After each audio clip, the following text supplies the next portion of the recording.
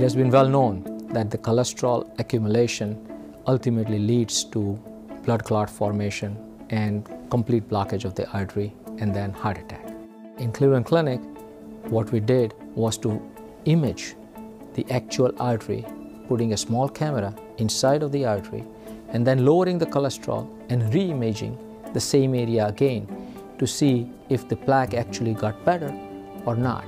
For the first time, we could show that by lowering the cholesterol aggressively, we can actually make the plaque go away, make the blockage better.